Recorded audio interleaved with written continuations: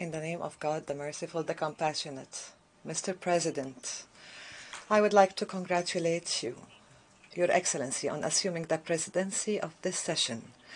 I also value the efforts of His Excellency Chaba Koroshi during his presidency of the previous session. I would like to reiterate our sincere condolences to the governments and the peoples of the Kingdom of Morocco and the State of Libya after the recent disasters that hit the two countries recently. Mr. President, the UAE declared this year the Year of Sustainability under the theme Today for Tomorrow, to honor our shared responsibility to present and future generations who deserve to live in safe and prosperous environments. We also seek to honor and build upon the efforts of our founding fathers who strived for the advancement of our nations. Our responsibility is to preserve our planet, our natural resources, as well as our cultural heritage. The UAE believes that this fundamental premise should guide our approach to the existential challenges facing our world today.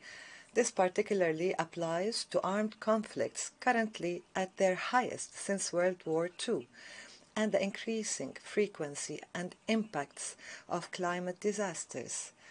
It also includes our enduring efforts to preserve and defend our shared human values in a world dominated by the unrelenting waves of extremism, racism, and hate speech. Fortunately, more than any other time in history, we are capable of overcoming these challenges. We have reached the highest level yet of advancement. Today, we possess the technology required to find innovative solutions to complex challenges. We have put in place regional and international institutions to coordinate collective action, and we are equipped with the necessary legal frameworks to organize international relations. This we have felt a lot during our membership at the Security Council since last year.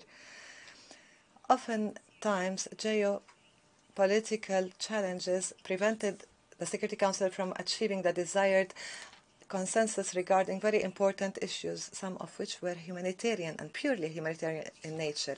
The time has come to hold genuine discussions regarding a genuine reform of the Security Council, particularly in terms of the challenges of the right to veto and the need to expand permanent and elected membership and improve the approaches and work methods of the Security Council to allow it to address and sometimes preempt the crises.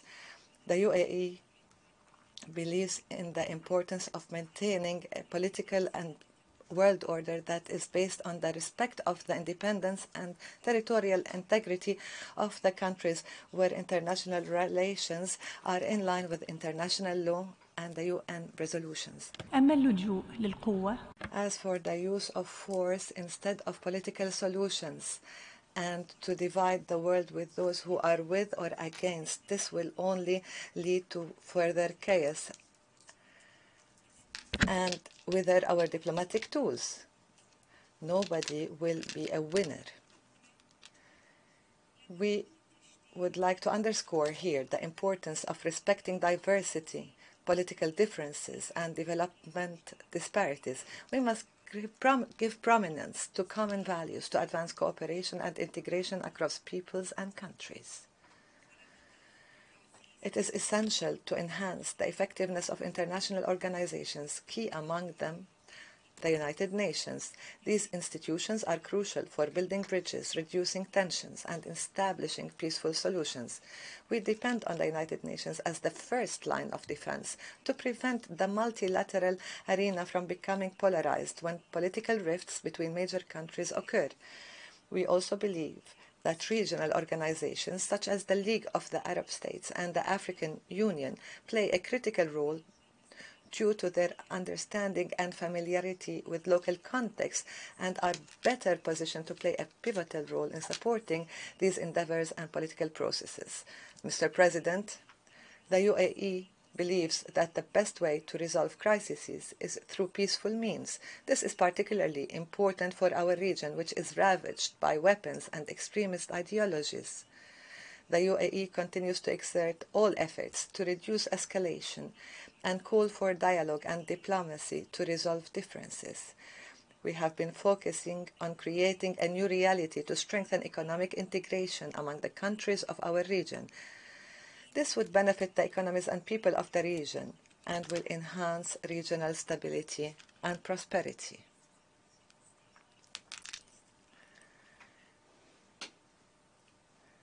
The UAE renews its demand to Iran to end its occupation of the 3 UAE islands, Greater Tomb, Lesser Tomb, and Abu Musa. Our legitimate right to these islands has not diminished, and time will not diminish nor extinguish our sovereignty over these islands. We will continue to seek a resolution either through direct negotiations or through the International Court of Justice. This has been our firm stance for decades. We stress the position of the Gulf Cooperation Council that calls on Iraq to take serious and urgent steps to address the negative consequences of the ruling of its federal Supreme Court regarding the agreement concluded between Kuwait and Iraq on the regulation of maritime navigation in Khor Abdullah. This needs to be done in a manner that serves good neighborly relations in line with the international law and the agreements signed between the two countries. Our ultimate goal is to push for the zero problems with neighbors as a principle. Regardless of how great these challenges, it is critical to restore the legitimate sovereignty of states and prevent extremist and armed groups from maintaining a presence in our region. We must move forward with a vision that promotes peace, openness, coexistence, cooperation, and development. We believe that achieving this vision is possible. Our region is full of hope, resources, and our youth has great potential to lead our nations towards security, stability, and prosperity. This can only be achieved with political will and determined efforts. The UAE thus refuses to accept that conflicts in our region are inevitable. We believe that security, stability, and prosperity will be restored in Yemen, Syria, Sudan, Libya, Iraq, and Lebanon. We also believe in the establishment of an independent Palestinian state on the 1967 borders, with East Jerusalem as its capital. Without eradicating extremism, hatred, and racism from our region and globally, these efforts will not succeed. It has become abundantly clear that hate speech and extremism are closely linked to the spread and escalation of conflict. The Security Council acknowledged this fact in its historic resolution 2686 concerning tolerance, international peace, and security last June, an important initiative in which the UAE played a prominent role. The promotion of the values of tolerance and peaceful coexistence has an impact on people globally, yet not only in words but through their direct implementation, that they would be embedded within these communities. Acts such as destroying a church in Iraq, burning the Holy Quran in Sweden, or attacking a Jewish cultural center in Argentina are all unacceptable actions that lead to chaos and discord. When dealing with these acts, we must do our utmost to refrain from using double standards and have effective and comprehensive strategies that would guarantee human rights, strengthen stability in communities, and address racist practices. It includes also to address the exclusion and discrimination against women and girls, as is the case in Afghanistan. Mr. President, the international community should be determined in its efforts to address the greatest threats to global stability, namely the development of nuclear weapons and the undermining of the global non-proliferation regime. We must never tolerate this type of threat, nor accept the risk of a nuclear conflict, one that would result in devastating consequences for all. We also stress the importance of alleviating the suffering of people affected by conflict situations, particularly through humanitarian exceptions when sanction measures are imposed. We should be mindful that civilians, and especially children, are not responsible for these conflicts. In the aftermath of the devastating earthquake this year in Syria, we have seen Arab nations set an example by prioritizing humanitarian support.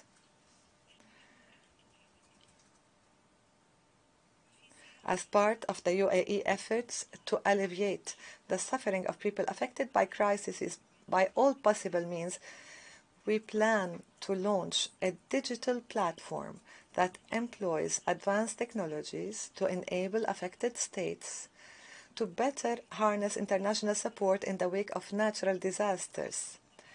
The digital platform will help in providing urgent, effective, and coordinated humanitarian response. I would like to emphasize that the interplay between conflicts and other serious challenges, particularly climate change, food and energy security, and water crises, can cause significant consequences for present and future generations. The climate crisis is an important juncture in our history. The results of the first global stocktake only confirm how far off track we are in implementing the objectives of Paris Agreement. To keep 1.5 degrees within reach, we need transformational change.